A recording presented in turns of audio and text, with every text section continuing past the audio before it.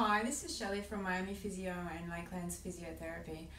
We forgot to talk about scoliosis the other day when we were talking about back posture, so it's quite hard for me to show you on myself, so I'm going to use Hannah's back here and I'm going to draw on her and show you what we're talking about. So she's actually got normal spinal alignment here.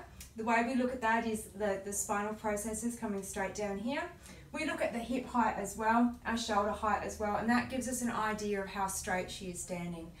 When we're looking at someone's flexions, I'll get you to bend forward, Hannah, from that position. That's it.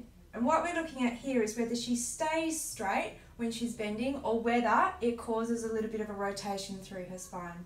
So in someone with a scoliosis, we've got their pelvic height here. Now they might go like a big S bend like this. So what we might see is that they might curve like this, and then they might come around here, and then they might curve back the other way through here, and then come back here. So what we'll then see with that is her hip will come out that way on that side, her shoulders will come out this way on this side, and then sometimes we'll see a rotation through here as well, so it should be rotated. So people will correct in different ways to make up for that. So she might then hitch up on one side to make up for that, which will make it look like she's got a leg length difference. So we'll see a whole heap of different ways that she'll try and make it better for herself. Now there's two different types of scoliosis. So we talk about a postural scoliosis and a structural scoliosis. So a postural scoliosis is something that's happening because of the way that you're using your muscles, or you've got muscle imbalances around your back. So when she bends forward, if she's got a postural scoliosis, she's actually not going to have a rotation component. So you'll still see the curve, but you won't see a change through here.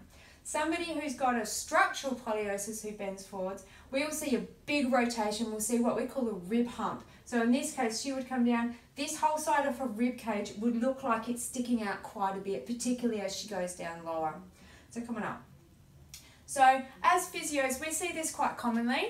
A lot of people have a small scoliosis and it's not actually an issue, but if it is an issue, we will give exercises to stretch out the muscles that are too tight, to strengthen the muscles that are a problem.